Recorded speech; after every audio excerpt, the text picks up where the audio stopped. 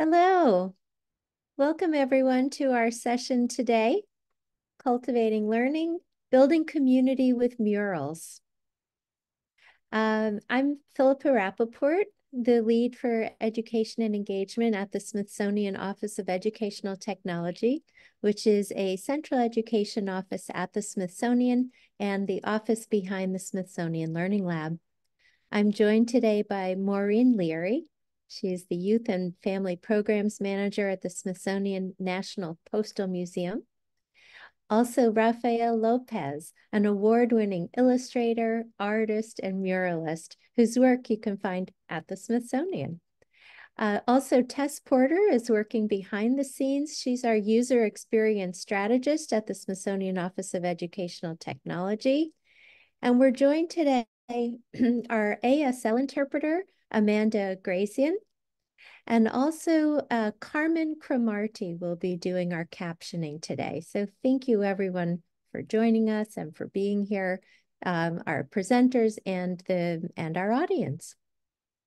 So murals are one of the oldest visual art forms known to humans, and they've been used to spread social and political messages, reflect cultural identity, and revitalize neighborhoods. In our session today, Maureen and Rafael will explore how educators in all types of learning environments can leverage mural making to encourage self-expression and build community. You'll leave this session today with resources and strategies to explore murals as an art form and also to initiate your own mural projects with learners of all ages. This is a very special session today. Rafael has created 13 U.S. postal stamps. He's created 57 portraits documenting Latino heritage and culture that are displayed at the Smithsonian National Museum of the American Latino. And he's worked extensively with the National Postal Museum as their first guest artist, teaching workshops to children and families in the Washington, D.C. area. Maureen is a treasured educator at the Smithsonian. She's been here about 25 years, started out at the Smithsonian Early Enrichment Center, which is a nationally recognized preschool program focusing on using museums and community resources to enrich the lives of young children and provide a positive foundation for lifelong experiences. From there, she went to the National Postal Museum, and she has been one of the key figures across the entire Smithsonian Institution, ensuring that we engage our young audiences thoughtfully and meaningfully. So I'm so pleased you both are able to be here today.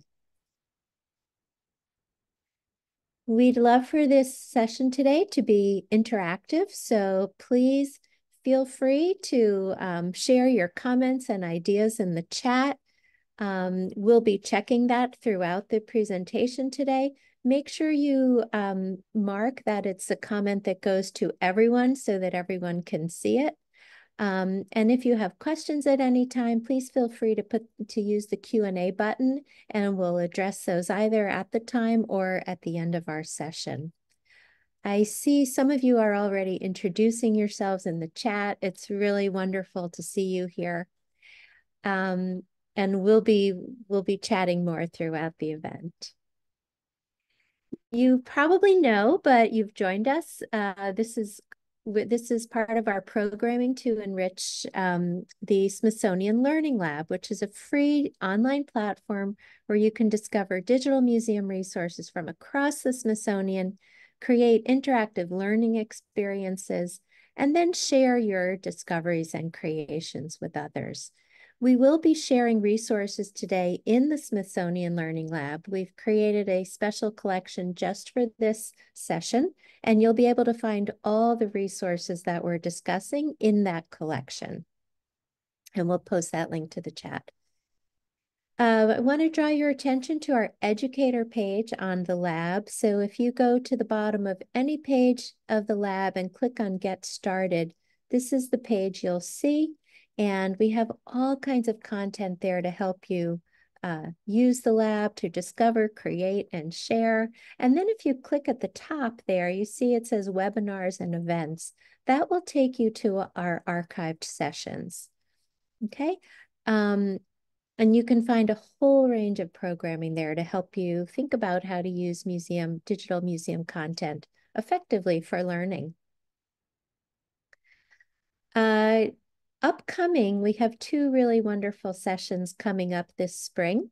At the end of March, the next event in our Cultivating Learning series, will be working with Eden Cho, who's from the National Museum of American History, and she'll be talking about civic engagement with young people. That's on March 27th. And then the following month, April 24th, Anne Helmrich will be our guest, and she is the director of the Archives of American Art, and she'll be talking about developing informational literacy. So all of the logistics done, let's dive into our program. A reminder that our session is recorded. That's what allows us to make it into the archived session. And let's start out with a question. The question we want to pose to you all today is, why might you make a mural? And while you're putting your thoughts in the chat, I will turn it over to Maureen.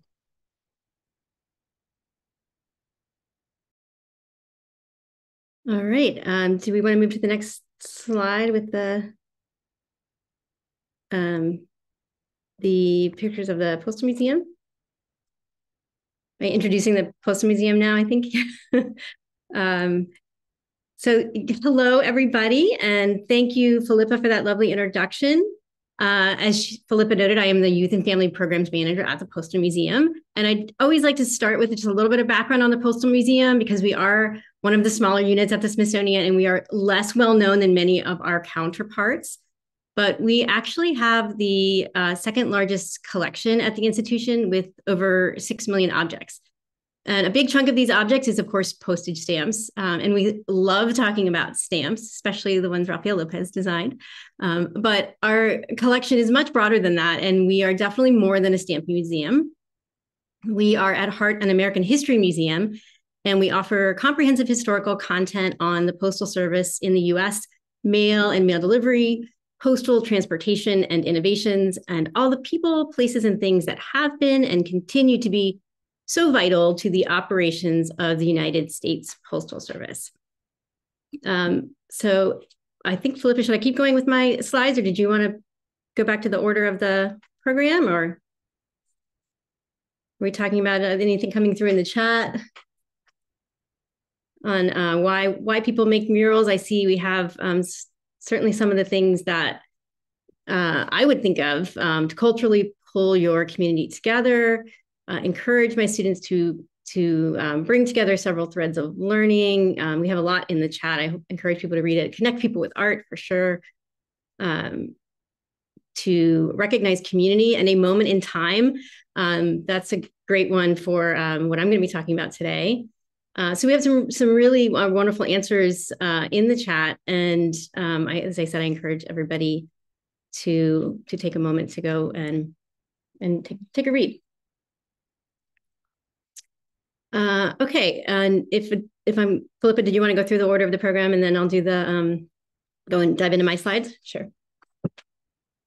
Sure. So we've already done our introduction, but the program for today is that Maureen will give a history of post office murals. We will do a close looking activity, and then Rafael will talk about why make a mural? So we'll return back to that question, and he'll really go through sort of the nuts and bolts of his work with various communities making murals. And then at the end, we'll have time for Q&A. So I'll follow your lead, Maureen. Okay, beautiful. Sorry. I think I got things a little bit out of order. Apologies for that. But yeah, I'm seeing some really wonderful answers in the chat. Increased visual representation, celebrating diversity, bringing beauty to an environment. All of these things I think are things we're going to touch on at least somewhat today. And I appreciate everyone who has contributed to that conversation. So to jump into one of my favorite topics related to postal history, if we can move to the next slide. I want to talk today about the New Deal era post office murals, And these are just, I find them to be a really fascinating topic. These murals are spread throughout the country, and I would bet most of our viewers here today could find one in a post office not too far from where they live. If any of you have one near you, please put that in the chat. I would love to hear about it. The history of these post office murals starts with Franklin D. Roosevelt, who was president from 1933 to 1945. This was, of course, a very tumultuous time in U.S. history. The Great Depression that began in 1929 meant that millions of Americans were unemployed or underemployed when FDR's first term started. Next slide. So after taking office, Roosevelt quickly announced the New Deal, which featured numerous social programs designed to both put people to work and improve their lives. And artists were included in the jobs initiatives, and a massive volume of public art was created as a result. So these programs fell under the Works Progress Administration, which was commonly known as the WPA, which was a government agency that ran from 1935 to 1943 with the goal of providing jobs to the unemployed while also building up public infrastructure. The post office murals fall under the general New Deal art umbrella. However, they were born out of a much smaller, more specific initiative that was designed to bring art to people all over the country. In 1934, the Treasury Department's section of painting and sculpture was officially established, later renamed the section of fine arts and generally referred to simply as the section, which is what you'll hear me do today. Its mission was to transform federal buildings, mostly post offices, into democratic art galleries. So I wanted to make sure to point out this distinction because the murals commissioned by the section under the Treasury Department are commonly mistaken for WPA work. So even if you hear them referred to that way, if it's a historic post office mural, it's almost certainly a product of the Treasury Department, not the WPA, and its purpose was very different. These murals were intended to uplift and unify communities during a difficult time, and they do that in much the same way that modern murals aim to do. So this program was very successful in its output. It spanned 9 years, employed 850 artists, and produced 1,371 murals. Post offices were selected for this program because in an era before email and cell phones, almost everyone regularly visited the post office to keep in touch with the outside world. And so post offices were really the perfect place to expose average citizens to art. The painted murals typically measured 10 or 12 feet in length and 5 feet in height. And while the finished murals are, of course, mostly still on the walls in their original locations, the Smithsonian is fortunate to have many of the mural studies or drafts in its collection. And that is what we'll be looking at today. So these drafts were generally made at a scale of 1 or 2 inches to 1 foot. So the mural studies are actually quite small, and which you can't really tell when you're looking at them on a screen, on a PowerPoint. And that was actually a surprise to me when I first saw them in person at the American Art Museum. Next slide. So the American Art Museum at the Smithsonian has about 200 of these mural studies in their collection. And it was extremely hard to choose which ones to share today. But I really was trying to select ones that would give an overview of the types of themes that dominated this body of work. So here we see a study for a post office mural in Freeland, Pennsylvania, which is a good example of a pleasant, bucolic scene that many of the murals depicted. Mural artists were also encouraged to pursue themes that were optimistic or historic and to avoid conflicts of race or gender or class. The section wanted artwork that would be accessible and relatable for local residents. And I just want to call out something I see in the chat. We have Salina Arts and Humanities Foundation says, I work in an old post office building in Salina, I think it was pronounced Salina, Kansas, that has New Deal statues on the front. Yeah, communication and land installed by Carl C. Mose in 1940. Yeah, that's actually such an interesting point because Some of the artwork commissioned under the section were actually sculptures. I didn't really mention that at all in my presentation, but you are right. There were about 1,600 works of art in total, and almost 1,400 of those were murals. And then there were sculptures as well. So that's cool. You've got an example of that in your community. Okay, next slide, please. So here is another example of a landscape scene for a post office in Cornelia, Georgia. Artists were encouraged to collaborate with the local community when they were choosing their subjects. Although in practice, many of the artists never even visited the location where their murals eventually hung. They often did at least correspond with the postmaster when selecting topics, and there was a design approval process that was tightly controlled by the section. It can actually be fascinating to compare the mural studies with the finished product to see where they decided the changes needed to be made. Next slide. So as I mentioned, there were, of course, many different kinds of things depicted on these murals. There are a large number of them showing everyday scenes of leisure and community. This one shows us a town festival in Iowa, where we see a marching band and people dancing. And if we were to zoom in to those signs on the light post, we would see they say, "Welcome to Hamburg." And there's an interesting footnote for this particular mural. The original mural was destroyed during post office renovations in the 1970s. But in 1999, an art class at the University of Wisconsin painted a replica for the new post office. And this mural is done by the students is on view now in the lobby. Unfortunately, hundreds of post office murals have been destroyed or taken down due to varied circumstances, but there are still about 900 on view in the US. Next slide. So here's another example of a mural depicting leisure activities by Jenny Magafun. This one has an interesting anecdote to it as well. The scene is set in Anson, Texas, but the artist primarily lived in Colorado, New York, and California. During her research on appropriate subject matter for the Anson murals, she learned about the town's annual square dance called the Texas Cowboys Christmas Ball, a 3-night event which began in 1885 and continues today. The artist's research was evidently not exhaustive, though, as she added a detail to the final painting that we don't see in this study here. A small liquor jug can be seen in the actual mural at the foot of the musician, who is seated in the lower right corner. This ended up creating great concern among some town residents, as Anson was and still is a dry town. Many locals were offended by what they took to be a subtle jab at the community's upright moral character. Next slide. So moving on to another common mural theme, industry was frequently highlighted in these artworks.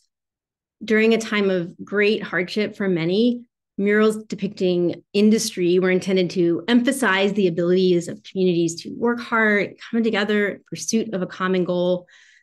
This artist, Natalie Henry, took very seriously the charge to reflect the local community of Springdale, Arkansas.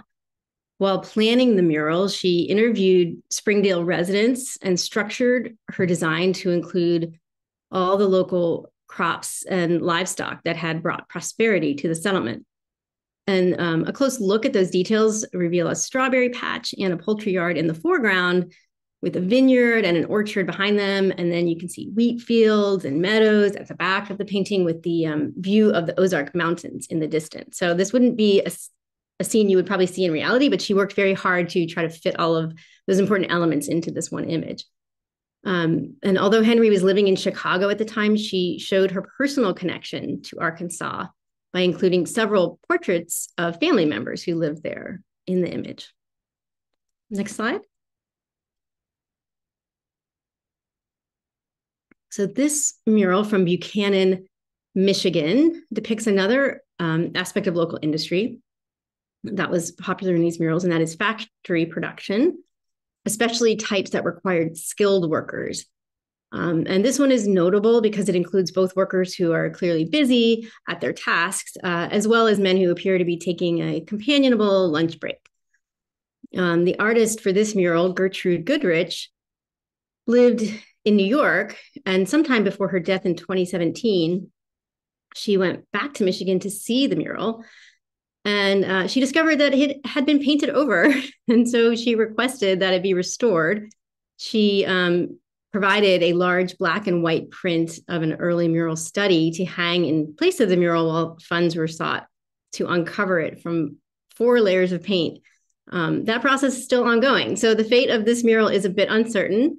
We certainly hope it gets uncovered. It should be safe, meanwhile, under all that paint, and there is still hanging there the black and white image of it if you're in that area and want to take a look at it. Next slide. So local history is another important topic covered in many of these murals. Here is a description of this mural from the Smithsonian Collection Record. On receiving a commission for the Dolgelville, New York post office mural, James Michael Newell read extensively on the history of the Mohawk Valley and found, he wrote, some of the most interesting and exciting American material I have ever looked into. In Underground Railroad, Newell captures a moment of democratic idealism important in Dolgelville history. His painting depicts an abolitionist farmer hurrying escaped slaves out of sight as dawn breaks at the Brockett Farm, one of 2 Underground Railroad stations near the Dolgelville village limits. Newell highlighted the heroism of those who were enslaved and the people who helped them by showing a man leaning into lantern light to read a flyer offering a reward for his capture. Next slide. So this mural, entitled The Fur Traders, is representative of Idaho's first permanent American fur trading post, Fort Henry, which was established in 1810 on the Snake River near St. Anthony's, which was also the site of the first annual rendezvous between traders and American Indians in that region. So this painting reflects one of the most important and early scenes defining that relationship between Native people and those from European cultures, which was the trade and the mixture of cultures together.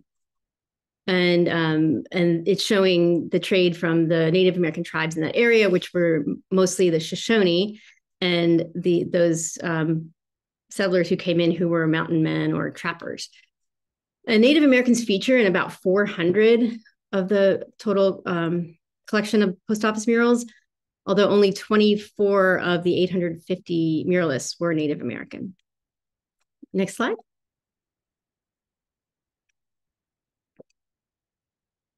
In 2019, the US Postal Service paid homage to these murals by issuing a set of 5 stamps with murals on them. And here you can see a couple of the main themes I've just highlighted, including the Native Americans and landscapes.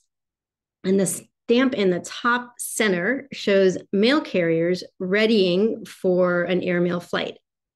Post offices, postal workers, and mail delivery were also very common themes found in these murals, which of course is very fitting since they were all going up in post offices. So 30 million sets of these stamps were printed at the time of issue. And while these stamps are no longer sold by the Postal Service, they are very easy to find on secondary market sites such as Amazon and Hipstamp if you'd like to own your own tiny version of a post office mural. Okay, next slide, please. And before I get to this one, I'm just taking a peek at the chat, and I see a question about, I'm curious as to what percentage of the art was created by women, and I am going to get to that. Do not worry. But now I'd like to spend a few minutes taking a closer look at one mural. This here is the mural study for band concert by Marion Gilmore. And the finished mural hangs in a post office in Corning, Iowa. And we will do our close looking with that image. But I want to point out here one interesting tidbit. So if you look to the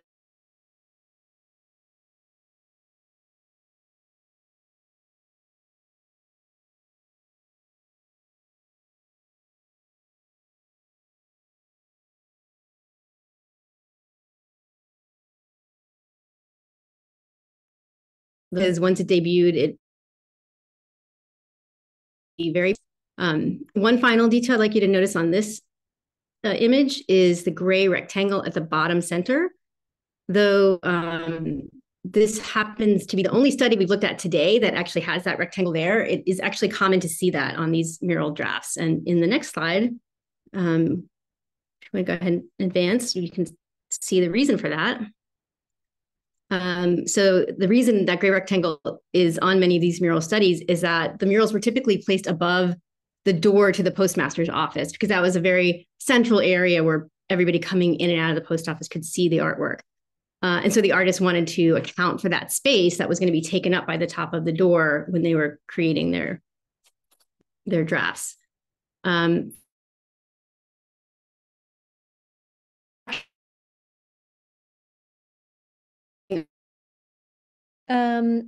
think Maureen might be freezing.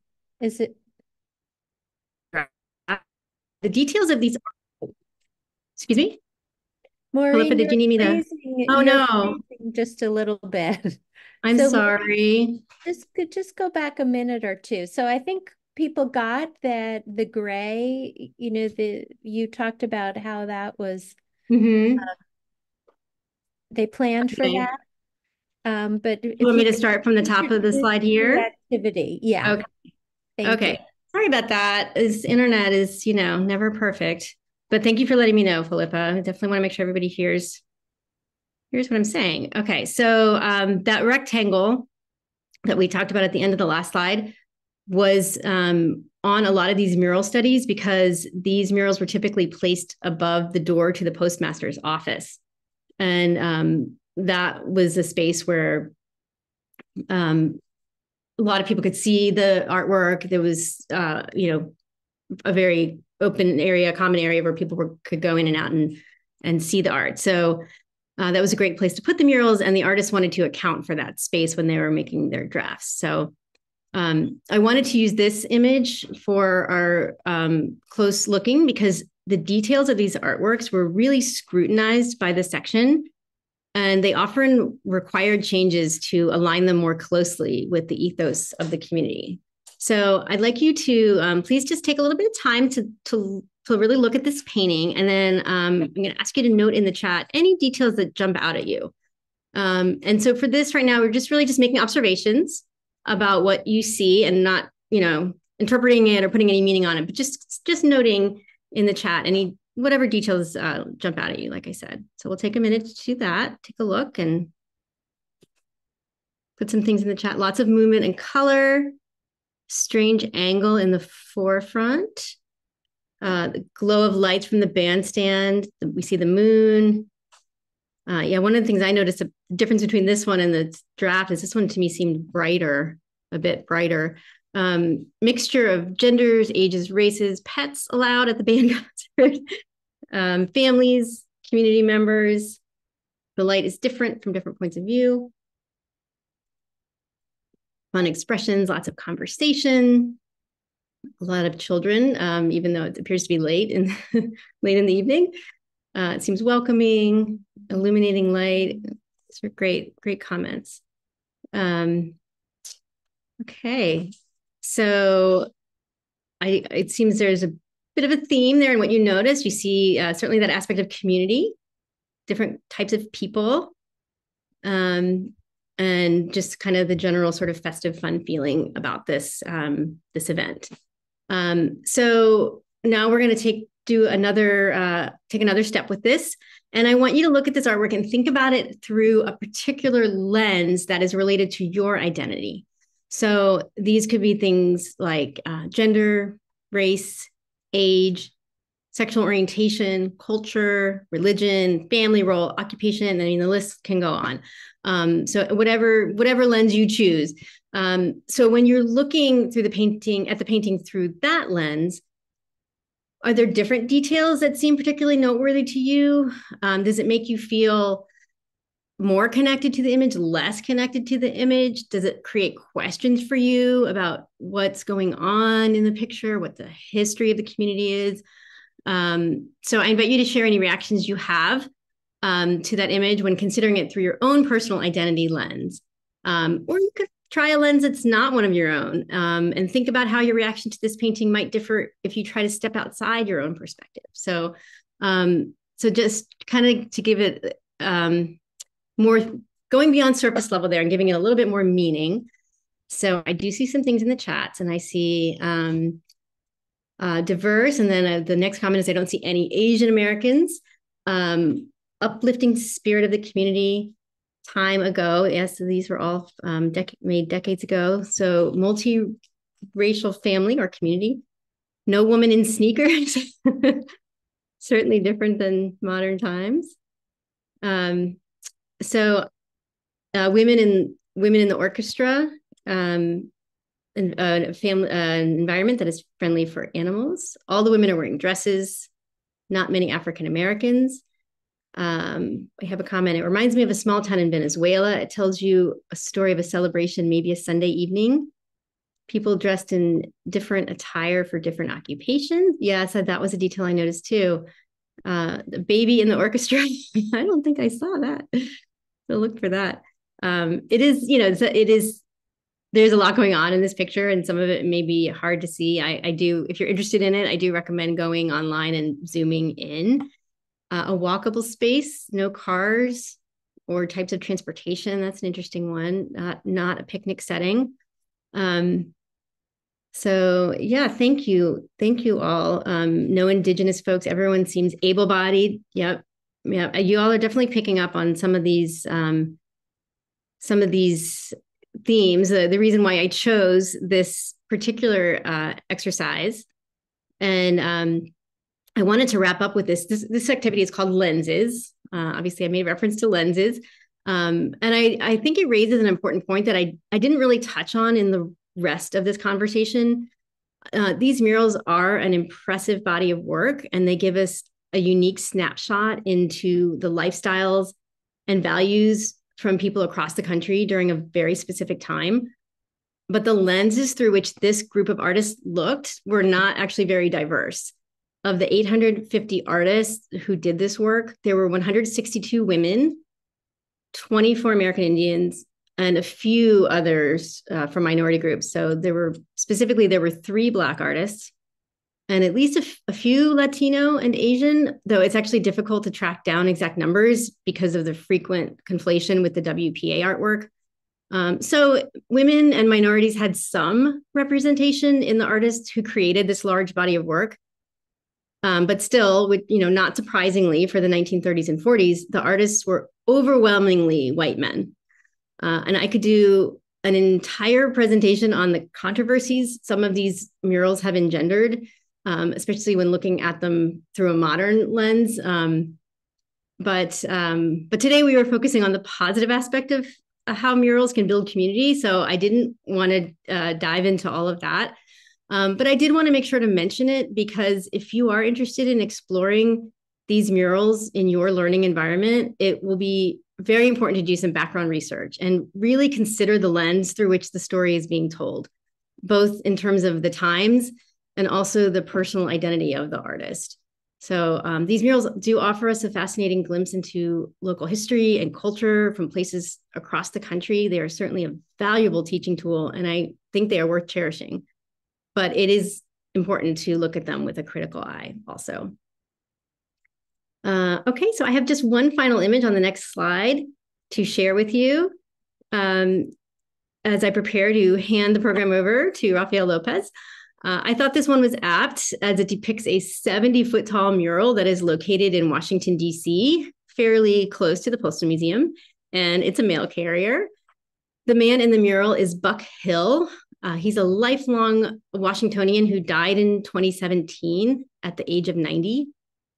He began performing in jazz clubs along the U Street corridor in the 1940s when the area was known as Black Broadway, and he played with jazz greats like Dizzy Gillespie and Miles Davis, but he chose not to take his show on the road, even though he could have, and he wanted to stay in DC. And he spent more than 40 years as a mail carrier.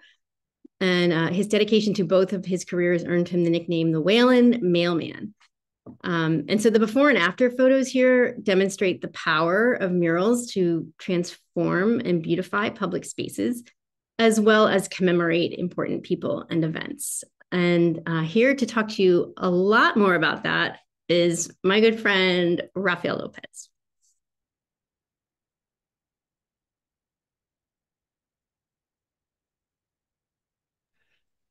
Thank you so much, everyone. Thank you, Maureen. That was really interesting. It was fascinating to hear about this. And I have a lot of questions because many of the things that I saw were painted on canvas. And I wonder if those were finished pieces or they were eventually put on the wall. So today I was invited, hey, as a Latino muralist. So here we have a minority and the murals that I have created in the past 18 years. So thank you again for giving me some time this afternoon to tell you a little bit more about myself. And I'll give you the step-by-step things of how do you create a mural? Because it's easy to just say, let's do a mural, but how did you get started? So first of all, I'm going to thank Philippa for helping me with the sliding transitions. And I'll tell a little bit about my background first. My name is Rafael López. Next slide, please. I'm known also as a children's book illustrator. I've been doing this for almost 20 years, and I truly enjoy because I like to put diverse characters on my books. And I especially like to talk about people that are overcoming obstacles in my stories. I like to actually work with people that write positive stories about people that overcome these huge obstacles. So it's very rewarding to do that. Next slide. So today it's about maybe doing something beautiful, which was also part of the inspiration of creating this book, the work that we have done in my community in San Diego. Let's move up to the next one. I was born in Mexico City. This is me, pretending to be a baby Diego Rivera, I guess. I don't know. And I come from a country and a culture of muralism. And the muralism in Mexico reflected more the social injustices that were happening in Mexico. There was no middle class. There was either rich people or poor people. So people like great artists like Diego Rivera, Jose Clemente Orozco, or Siqueiros were the big representatives of the muralism of the time. Next picture. And I'm also surrounded by color, lots of color. This is the colors of Mexico that you see every day. So if you have chromophobia, you're in a lot of trouble if you go to Mexico. Next slide. Thank you, Felipa. I'm the son of two architects. They met in the 1950s at the UNAM, the big university in central Mexico. And I wanted to become an architect myself, but I was terrible with numbers and math, and I never really got along. So the closest thing, and my parents, thank you to my parents' encouragement, I became an artist. And it took a little while to establish myself, but I'm glad that they believed in me. Next page or slide. So currently, I live in San Miguel de Allende, Mexico, part of the time, but I'm also live in San Diego, California. But this is not the San Diego that I live in. This is the San Diego that you get to see when you come and visit it for the first time. I bought an old warehouse in old downtown San Diego in the warehouse district, which is the next slide here. This is what my neighbor looks like in my imagination. Everything was pretty much gray, and there was lack of human participation, of neighborly participation. I'll show you some photos of the things that you can actually find every day. Next picture. I was surrounded by this, and it was amazing how we created a beautiful environment inside our warehouse. But sadly, when we walked outside, this is what we saw every day. Windows were shut. People weren't talking to each other. People were afraid to walk outside because they didn't want to find themselves in situations where they could be in danger. So we talked to the neighbors and we said, how could we allow this? We are a neighborhood. We have to do something about it. I started walking around, next page or photo. And I noticed that there was a lot of walls, empty walls, full of graffiti and depilated and peeling paint. And I thought, why don't I just go and talk to the owners of these warehouses and ask them if they would like us to create some murals and really just beautify our neighborhood. And the answer was an immediate yes from most everyone. They were just desperate to have someone that would do this for them. Next slide. Let's move to the next slide if we can, Philippa. So the difference, what I wanted to do is I wanted to engage the community in creating their own murals where I could design something that would be very simple. And then the tradition of creating a mural is mostly that you have the artists, you hire the artists because you like their styles. They're going to take 3 to 4 months to a year to create the mural. They're going to have 3 to 5 assistants helping them out. And my idea was that we had a limited time and we needed to engage as many people from the community as possible.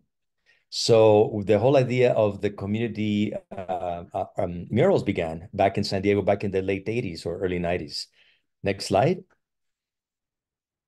So I'm going to tell you a little bit exactly what Maureen was talking about, like the door for the postmaster. You need to find the wall, the permission from someone. You know that this is a very critical area. And it can be anywhere. It could be even at a school. Maybe it's an abandoned area from the school where no one likes to hang out. Or it could be a critical area in your neighborhood. I ask for the permission. I take photos and measurements of the whole wall where I'm going to have some obstacles. What is the distance? If there's any windows, if there's any doors, or there's any pipes. So these are my first notes that I do, and I take them all back to the studio. Next slide. And then I start sketching things. Now, I want you to notice that my designs are very graphic, very simple, not controversial. I don't want it to be political. I want to avoid conflict. I want my murals to be a moment for you in your busy life to just take a break, an eye break, and just sit there and reflect and pick on any symbol that you see in it and make a meaning out of it, whether it reflects freedom of happiness or quietness or euphoria, whatever it is. So I decided to design something that was very graphic and very simple and very flat so that the people that would be participating in the creation of the mural wouldn't be intimidated if they have never held a brush in their lives before. So this is the developed style that I created for a while. Next slide. And this is what I do. I actually, once I have an approved project and I know exactly the proportions of the wall, I put them into my computer and I do everything now on the computer on a program called Photoshop, because then I can pick up colors and try them in different areas. This creates things to go faster than if I do it by hand. You can easily do it by hand. You can do it with watercolor and do different color studies. But doing it in the computer allows me to have 5 or 6 different versions of the same mural and change it quickly and go from cool to warm and change the whole thing around in a matter of just minutes, though. Next slide. So here we are. I have selected some of the colors that I have done. And then I'll talk about this grid that you see there later on, though. So this is what I do. I print this out and I actually number those lines, and I'll explain to you that later. But these are the colors.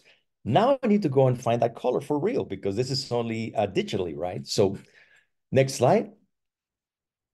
I have gone to my paint store. My closest one is the Sherwin-Williams just down the street. I asked for a color book. They gave me the color book. And what I do is I compare the colors that I have on my screen with the colors that are the most similar that Sherwin-Williams or any paint that you have there are available. And of course, you're going to need several gallons of all these colors, right? Some of them you may require 3 gallons. Some of them is going to be just a half a gallon, depending on your design. The one thing that I like to do right away is to invite them to be sponsors of the program, that we're going to have this mural painting day with all the kids and the community. And many times the people that are helping us raise the money or helping us with paint like to be sponsors, so they give us great deals. So don't forget that. Let them know if they are interested in being sponsors of the program and the big day of painting. Next slide. So here you see me, I'm taking notes and putting the numbers. You see the SW there, that means Sherwin-Williams. And then what I try to do is you can see how I put the book right next to the screen. I try to match the color as close as possible. So I know that now I'm going to have all the colors that the paint store have, and I'll be able to order them, and they're going to be as close as possible to what I have on my screen on my computer. Next slide.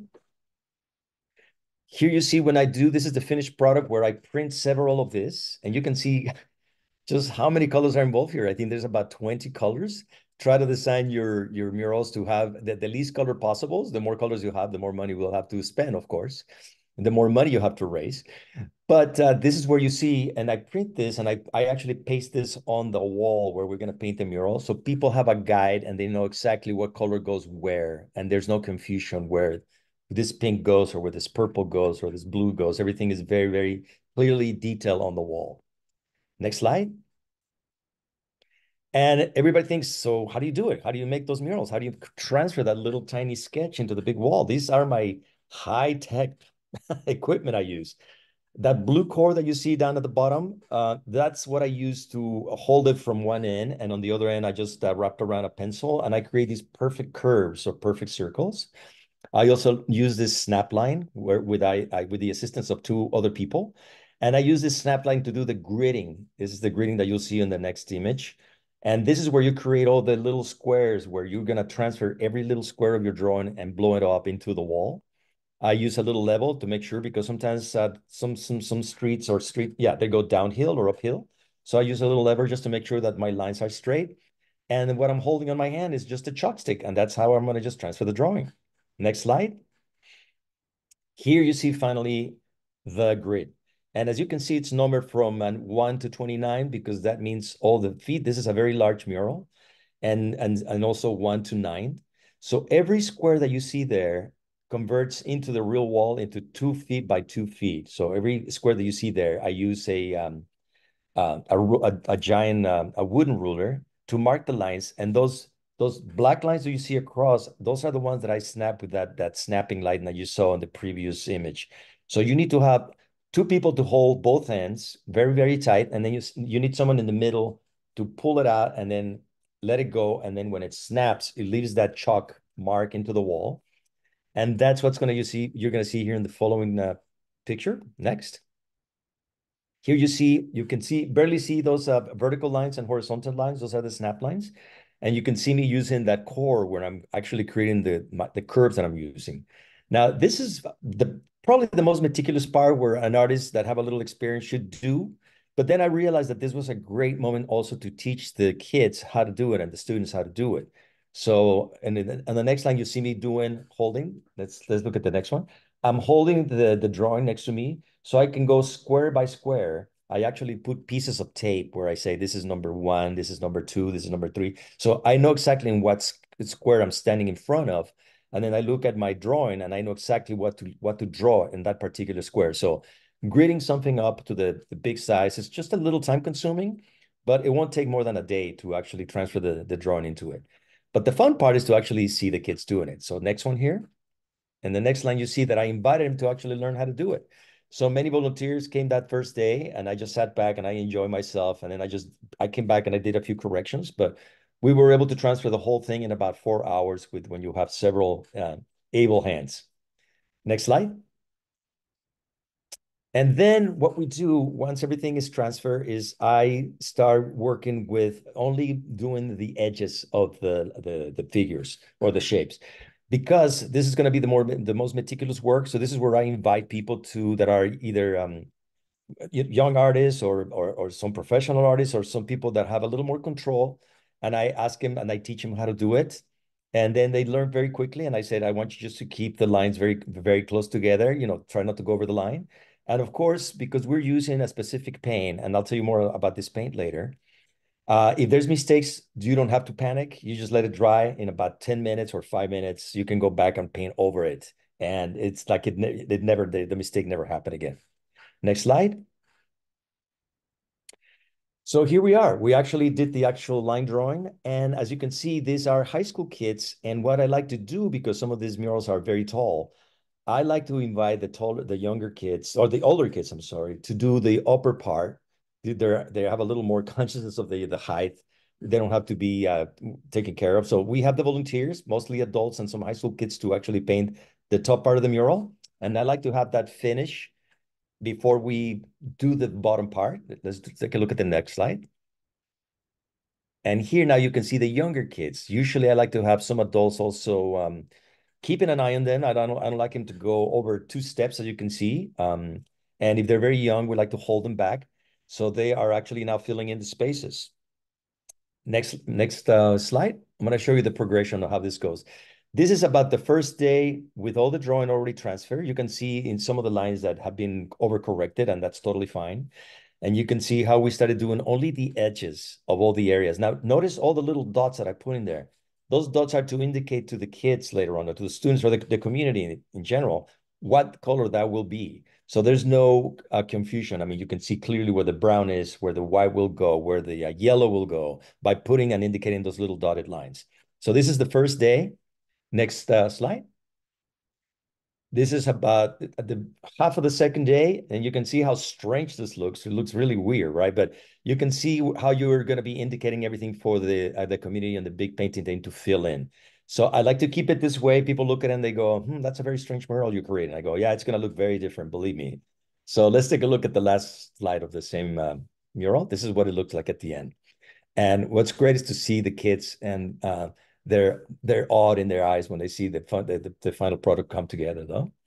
Okay, next slide. So it usually takes us about a week to do everything. We start on a Monday, and then by Friday we are done. And then we like to have the Saturday, the weekend, or the Sunday to be the big day.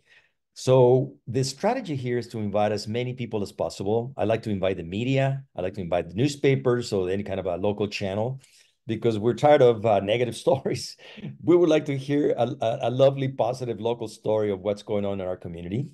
We invite people to actually donate or be sponsors for lunches, drinks, and musicians or the community by itself. If the community wants to bring us whatever they want to bring and present to the rest of the community, everybody's welcome. So this is the big day when we are going to finish the mural. The mural by this time is about 75% done. And we only have basically the bottom part where the little kids are going to come. So next picture. These are the basic things that you need for that big day. And I welcome you to take a screenshot of this. You can see the chalk sticks that you're going to be using to do the transfer. The tarp is very essential because kids could be very messy. Everyone could be messy. I get really messy, so we want to keep it as clean as possible. This is what you're going to put at the very bottom before you start painting. The buckets are for carrying water. I like to always have a source of water very close. Rags, because it gets a little messy. Foam picnic bowls are going to be used to pour the color for the kiddos. The snap line in the core, this is free use with a wooden yardstick. This is what you did when you transfer the drawing. That blue painter tape is what I use when I do straight lines. Most people tell me, how do you achieve those perfect lines? And I go, hey, it's practice. And it's not. Of course it's not. It's blue painter's tape. I use the painter's tape to actually tape something, and I just paint something and I peel it off, and you got this perfect straight lines. The most important things, I like to go to Office Depot. Most of these things are bought at either Office Depot or any one of those, not Office Depot, I'm sorry, Home Depot. Home Depot, or I go to the dollar stores. Most of the things that you see here are bought at the dollar store. I spend $40 to $120 max. And then the wooden brushes that you see there, I go to Home Depot and I get a big bag of them. If you can get 120 of them, they have them in bags like that. And I recommend doing that because those things they go fast. Paper towels and of course, large trash bags. So take a screenshot of this. This is basically all you need to paint a mural. And of course, paint. So let's move to the next one.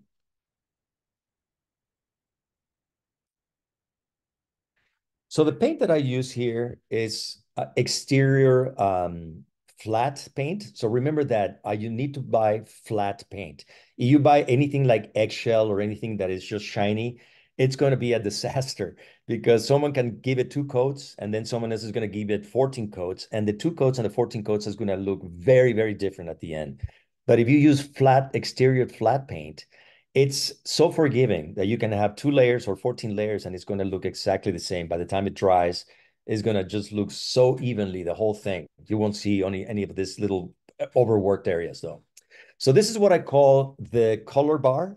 We actually extend some tables and we set up all the colors. And you can see how we already have some of those ladles and ready. And we have the little plastic jars ready to go. And what I like to do here is I like to invite high school kids or some of the adults older. Let's look at the next picture.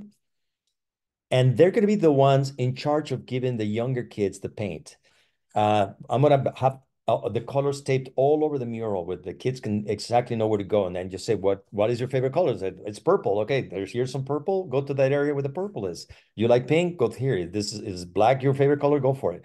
So this is the group that is going to be controlling the colors. So the little kids are not going to be mixing all the other colors as well. They'll be in charge though. Next slide. And then what I do, of course, you have a ton of kids that are going to show up, right? Hopefully you expect more than 150. But what do you do when you have 120 kids? You can't have them all painting at the same time. So what we do a week before the mural, we create a calendar where people write their name down and we have slated times from like 8 o'clock to 8:15, 8:15 to 8:30, 8:30 to 8:45, 8:45 to 9, and so on until 3 o'clock in the afternoon where we start cleaning up. So people put their name down and we have a limit of about 15 kids. And because of their age and their attention span, they're only going to be having a great time for about 15 minutes, 20 minutes at the most. And then we say time's up and they're super happy. And then the next group moves in and they keep painting. So this is what I'm doing right now. This is the team that came in at the early part of the morning. I have about 15 kids and I teach them a little bit what they have to do, how to follow the indication of every color, and then they just start filling it in. I tell them not to worry if they go over the line because this is flat paint that is very forgiving. And we're going to come back 5 minutes later and just correct it. So I just want them to have a great time. Next slide. Here I tell them basically very quickly how to hold the brush when they need to get really close to the edges. And then I just let them go for it. Next one. So here they go. I'll just share some of the photos of everybody painting. Notice too, sometimes what we do, we like to also separate the teams into groups, like the diamond group, and now let's bring the circle group, and now let's bring the rectangle group, or the green group, or the orange group. So it's a good idea to also have maybe t-shirts for the event, or just different color t-shirts for the people, so we can organize them better, because at some point this could get a little chaotic. Usually I like to have a group of about 10 to 15 volunteers with me. Some of them are going to be taking care of the kids. Some are going to be keeping an eye on their safety. Some of them are going to be keeping an eye that the color is not mixed up. Some of them are going to be delivering like the food and the drinks. So it's always great to have a group of 15 to 20 volunteers helping you out that day. Another picture. Here you go. We see some of the kids being also just, being oversight by some of the adults, and they're just having a great time. Another one. And like I said, this is a community mural. Everybody is welcome, not just kids. We have senior citizens coming in, participating, people that just show up or they are curious to see what's going on, what are we doing? And we say, you want to paint? And they say, I never painted before. And they said, oh, well, no, neither half of the people that are here. So please go ahead, grab yourself your favorite color and sit and have a great time for 15, 20 minutes. Next slide. And I mean everybody, including we invite the police people in the place. And I think this is a great opportunity for many of the areas that have been neglected, or they have a negative perception of the police officers. This is a great opportunity to tell them that they are part of the community too, and that we are working all together doing the same thing and to beautify our neighborhood. Next slide. So what do you do with the other kids while they're waiting, right? Because they show up early and they're not gonna paint for another hour and a half. So we create additional activities on the side. One thing to do is to create additional, just put some fabric out, and they can create their own murals while they wait to paint on the big mural. This is just one example that turned out to be actually pretty amazing. I wish they could put it in the Smithsonian one day because it turned out really well. Here's another one. Let's see what else we do. Another picture. We also have storytelling. I mean, you can select a book, and that would be the theme of the book. You can do some paperwork, you can do some origami, you can do different things, and have the people sitting in different areas while they wait their turn. So you don't have them just sitting around. So you create as many activities as possible. We've done some yard bombing where we can just wrap it around some leaves and then some branches. Next picture. And one day we selected one of my books that is called Book Fiesta. And based on one of the illustrations about Book Fiesta, let's take a look at the next slide. We brought some boxes and we let the kids decorate them and create their own imaginary dragons. So as you can see behind it, there's a lot of things going on with all the kids waiting for their turn to do. So you can find so many things to do. Just bring card boxes. They make their own castles and they paint and they do whatever they have to do, or they're listening to a story, or they're following some kind of a trail to find some treasures. So next picture. And of course, it's a perfect excuse to really get to know the community more. So we take breaks. In this case, this was a very Latino community. We invited some of the local dancers and they entertained us for a while. Next one. They sang as we continue to paint on. So you keep the whole crowd entertained. Next picture. And this is where the magic really begins. These two girls went to different schools, even though they were neighbors. They never really met each other until this day, the day of the big painting day. And they became very good friends. And they continue to be very good friends because they spent a couple of days painting together with me. And I think this is what it's all about. It's really not about painting a beautiful picture. Community mural is about bringing the community together. It's a great excuse to bring us together. because we need to. Many communities, we're out behind our shut doors and closed windows, and we don't come out and we don't greet each other. So what better way than to paint a mural? Next picture. So yes, they do. It's actually a magnet. You start painting, people get really curious. They stop by. Like I said, the first policeman really scared me because I thought I was in trouble until he got out and he goes, I want to paint. I have about a half an hour off. Can I paint? So I said, welcome. You can come and join us. Next picture. And this is what's happening. We started here with about 25 kids. Before you knew it, so many other of the neighbors started coming over and they just started painting along with them, with the kids as well. Next picture. As you can see, you can make new friends. No, it doesn't matter the age. It doesn't really matter at all. Next picture. You can see here some of the moments that are happening, where you can have people conversing, getting to know each other while we're working. We're having a great time. We usually have some music playing in the background. There's a lot of breaks in between, lots of free drinks and food to have everybody entertained. Okay, next picture. And of course, you learn a lot, right? I mean, this was a part where we brought some people from the community, and I learned so much about their food and their music, and it's just a joyful last painting day. That's Saturday or Sunday where you spend 8 hours together with your neighbors while you finish the mural. Next one. So yeah, this is part of that book that we eventually created based on all our experiences. Next one. And you have all kinds of people. I mean, this is like, here's a mom, helping their little kid. This kid was maybe about 3.5, 4 years old. Next picture. We have some moms that were new to the community, some immigrants, they just showed up and then they just wanted to be part of it too as well. So everybody's welcome here. Next picture. Grandpas are welcome too, of course, especially when we run out of ladders. Grandpas are very welcome. Just watch out for that hair. Next picture. And I'll show you some before and after before I finish my presentation. This is part of a lunch area where no one really stuck around. It was very boring. No one came by. So the principal invited me to say, hey, we want to bring more of the kids in this area because, there's more sunshine in this spot, but no one really hangs out. Can you help us out? So this is the before, and the next picture is 5 days later. This is what we created on that same area. So now this is a great place for everybody to hang out during lunch hour. The next one. This is in Fresno, California. As you can see, this wall, you would never take a second look at it.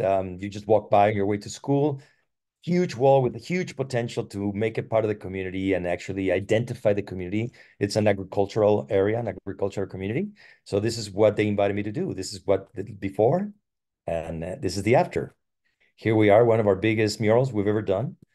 And with the agricultural thing, as you can see, everything is very simple, very graphic. Nothing is very controversial or political. It's just symbols that people can take a look and they can see and read in the symbology, anything they want to. It's just a night break and a moment of peace and quietness. So another one, let's take another picture here. This is another school, another area that was very critical where they wanted to bring people. They wanted to actually put some lunch tables here, but they thought this would be pretty boring though. And this is the one that I've been showing you. So this is the before and this is the after. And now we have all these lunch areas and tables where kids just come and hang out. And of course, promoting literacy, as you can see with this book, open book in there as well. One last one, let's take a look. This was in Chicago, and this was a different occasion. This is an area where two girls that were crossing, they need to cross under this railway bridge to go to school, and they were shot. There was a gang fighting, and they were shot. Unfortunately, they survived. But so the community invited me. They said, we have a very critical area where this is the only way to get to the school. It's really scary and it's really dark and it's kind of dingy. And then we would like to bring some color to this area. So I was immediately called in. I was so drawn to do something with them. So this is the before and this is the after. And to your right now, to where you see the mural turning, that area now, it's a community garden where people are invited every spring to come and plant vegetables and flowers. And they've been doing this now for, let me see, 10 years now. On the other side, now they created another mural. And as you can see, this is no longer that really scary area where you have to go by and try to go as fast as possible. So this one brought me a lot of satisfaction because the community continues to take care of it, and they also continues to grow with the mural and the additional mural and the community garden. Next one. And to me, these are the biggest rewards, seeing the eyes of these kids painting this huge thing that they've never painted before, knowing that it's going to be here for a very, very long time. Next painting. I keep saying painting. I don't know, because I'm a painter, I guess. But you can see how proud they feel of their accomplishment, and like I said, it's a community mural where everybody's invited, and the more diverse, the better it is. Next one. And the friendships that you'll make, it's just wonderful to see the gratitude of the community when you bring them something. And I get more gratitude from their help and what they created together to create that recognition, that unity, and that ownership and that pride to their neighborhood, that neighborhood that was neglected for so long. And all it takes is just a little color, a little hard work, and a little sweat, and 5 days of hard work. But the community, we can do it all together. Next one. So some of this people that participated have inspired me on some of my books. As you can see, look how tiny she is, but she's got a lot of ganas, like we say in Spanish. Next picture. She eventually, in my own version, became part of my book that was based on our whole story. Next picture. So yes, I truly believe this. My 18 years doing murals has proven to me that art has the power to bring the communities together. No doubt. Last picture. So yes, you too, if you want to, you can create maybe something beautiful. So I encourage you to do anything with your community, whether it's in a small scale or a bigger scale, inside your community, inside your school, wherever it is. It's not that hard. It's just bringing some people together, a little organization, and things. You'll have an amazing time. This is, for me as an artist, my most rewarding activity when I create community murals. So thank you for your time. Next picture. And I want to get back to Maureen, and thank you also, Philippa, and everyone for to inviting me to participate. So thanks again.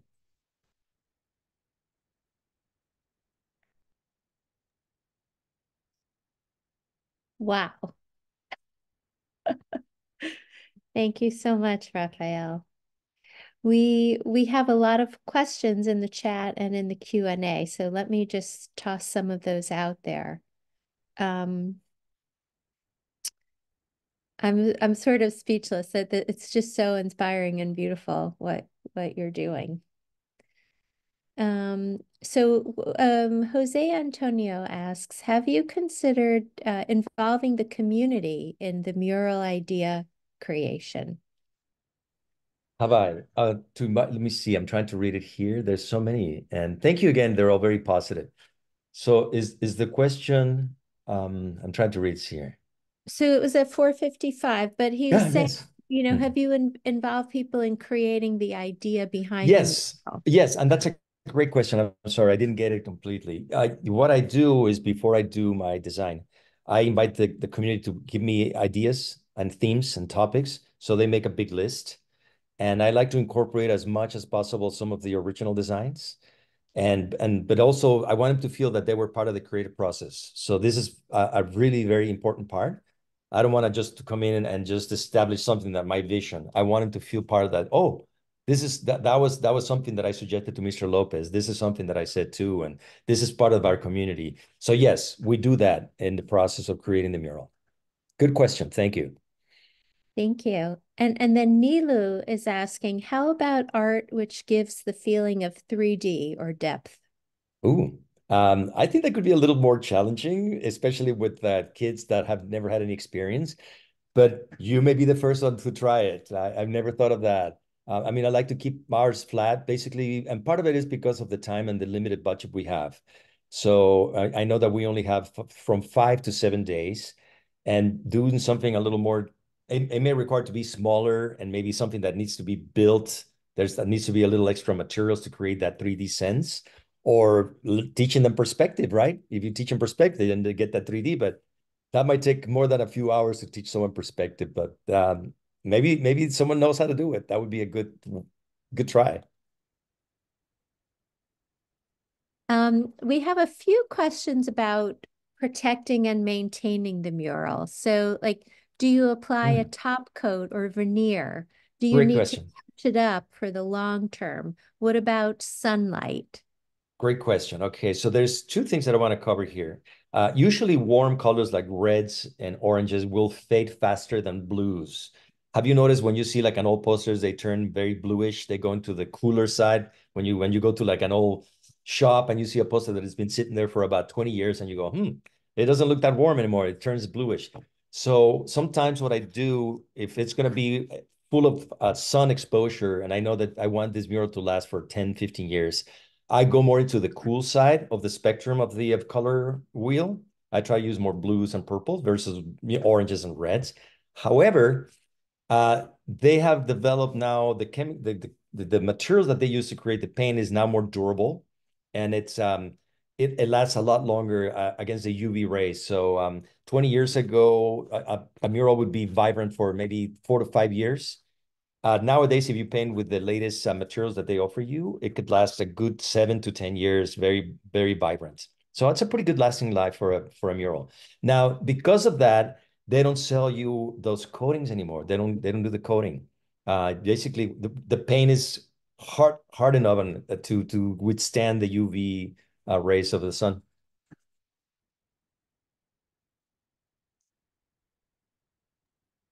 Thank There's so you. many questions. Yes, and I know we've gone We over have so time. many I'm questions. so sorry We to go have over time. here, Yes. give you a short break. We have one for Maureen. Can you please post the link for all to the Living New Deal site that you introduced in a previous webinar? The interactive map is a great resource for state history standards. Yes, Mhm. indeed. And I think Mhm. Tess just put it in there. So I do want to recommend this website, the Living New Deal. It is a great resource, has a ton of Mhm. information about post office murals and a lot of other aspects about New Deal art. Um, and I did, as I mentioned before, I could do a whole presentation on the controversy surrounding these murals, and I actually did do a presentation one time, and I guess maybe Pam came to that and saw that presentation. And the Living New Deal was a great resource for preparing for that. I also want to recommend a website, actually a Wikipedia site, which Tess Porter also just put into the chat there. Which if you're interested in finding out if there is a post office mural near you, it's a great way to do it. It's got all the states listed in order and the cities, and in many cases, the thumbnail images of the murals.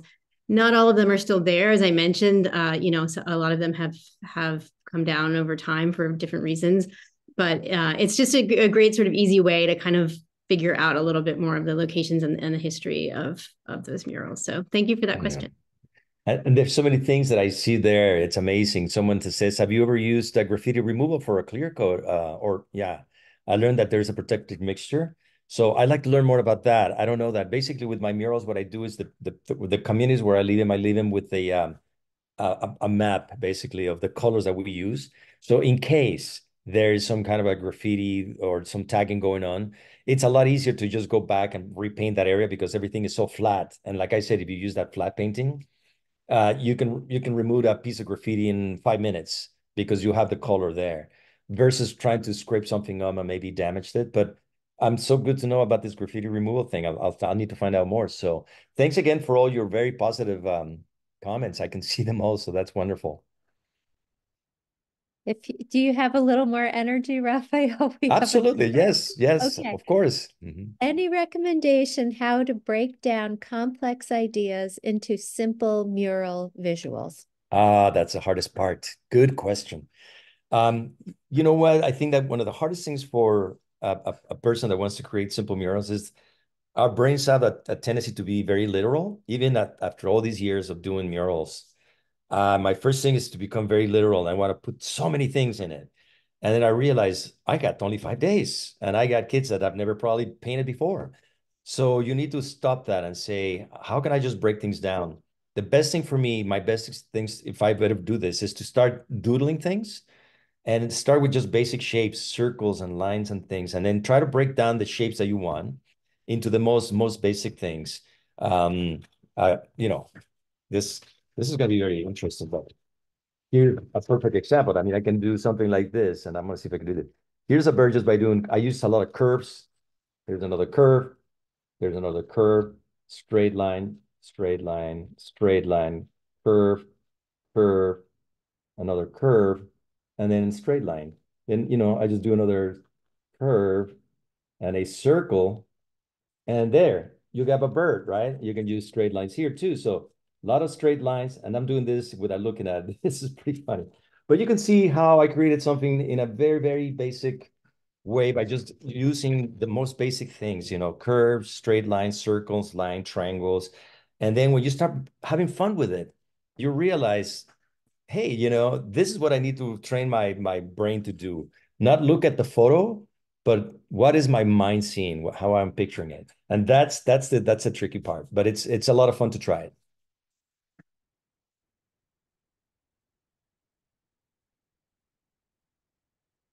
I think we've covered all the questions. I'd like to just in one very quick minute show people.